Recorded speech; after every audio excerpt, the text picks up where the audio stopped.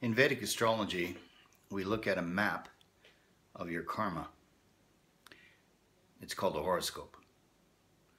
And that shows the strengths, the weaknesses, the possibilities, the lessons, most importantly, that you're here to learn in this lifetime. It's all based in karma. Karma, as you know, is action, reaction. You reap what you sow. What goes around comes around. Technically, in the Vedic tradition, in Vedic understanding, from the Vedas, the Sanskrit Vedas, we understand that there are three kinds of karma: prarabdha, sanchitta, and kriyamana. So how does it all work? Because karma is a fascinating subject. Prarabdha karma is the karma you come in with from the past. You're a man, you're a woman, you're in a bird body, you're in an antelope body, whatever it might be. Your DNA, the family you're born in, the circumstances you're born into. This is all prarabdha karma. Can it be changed? No. Can't be.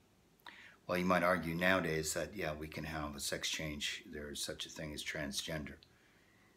Yeah, I know it's there.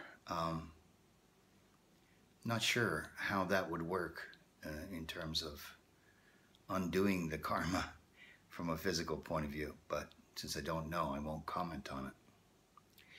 Anyway, it's what we come in with and what our predisposition is to disease and health and strength, physical agility, etc.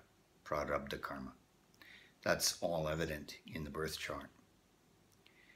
Then the second kind of karma is sanchitta karma. Sanchitta karma is what we're working with right now. It indicates our accumulated karma or our behaviors, our tendencies, our inclinations that we exhibit. Where are they? Of course, they're in the mind. Primarily, the subconscious mind, which is 9/10 of the brain. And first of all, they appear into the conscious mind as thoughts or ideas or urges or desires. Or sometimes they don't appear in the subconscious mind, but yet we have a compelling force that makes us do stuff, and we go, and then we say later, why did I do that? Why did I say that? I need to stop doing that. And sometimes the thing that we need to stop doing, we keep doing. So this is the sanchitta karma. It goes from the mind, generally to words, then to actions. The sanchitta karma is the karma that is most important from this point of view because it's the karma we can work with. It's the karma that we can change. And that's what we need to do. How do we change our karma?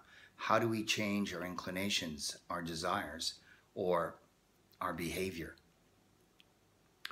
Well, through a spiritual path like yoga, meditation, the chanting of mantra, these are processes that have been there since time immemorial, thousands of years, that are designed to change the sanchitta karma, to refine it, to purify it, to raise our consciousness and therefore raise our actions to a higher, more enlightened platform of behavior.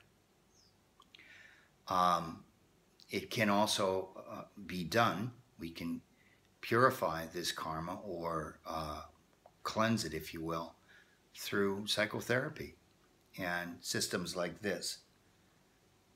So that's what we need to do. And that's primarily what I work with when I work with my clients, is changing the sanchitta karma and improving the life. So all of it goes to the third category of karma, which is kriyamana. Kriyamana means the future karma. We could look at the three kinds of karma as past, present, future, frankly, simply.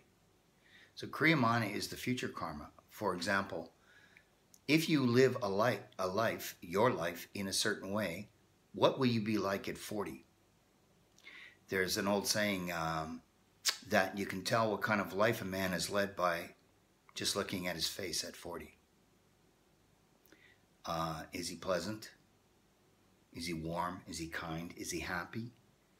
Is he gentle? Is he angry? Is he sad? Is he depressed?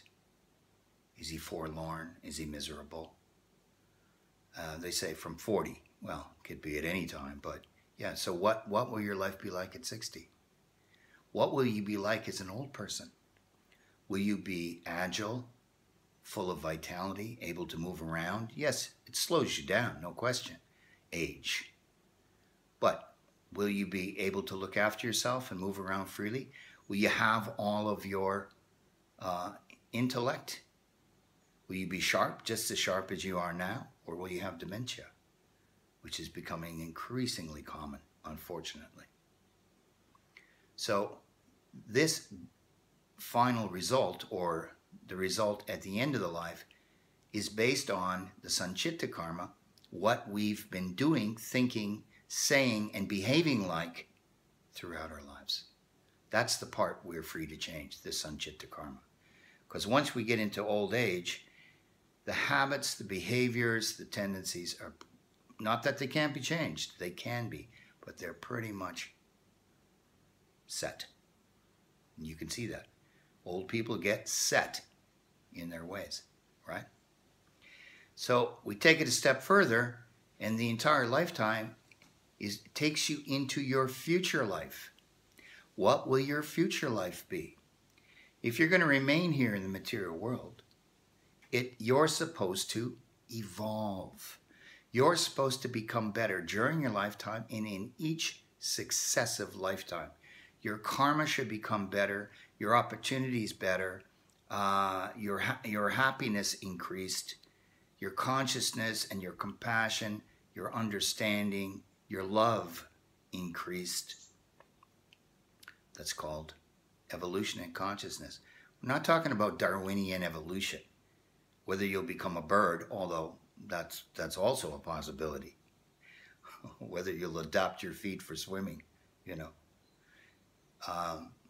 So ultimately, what we're trying to do is get off the wheel of repeated birth and death, samsara, and return to the spiritual world. And the process of doing that is by the purification of consciousness and the raising of consciousness.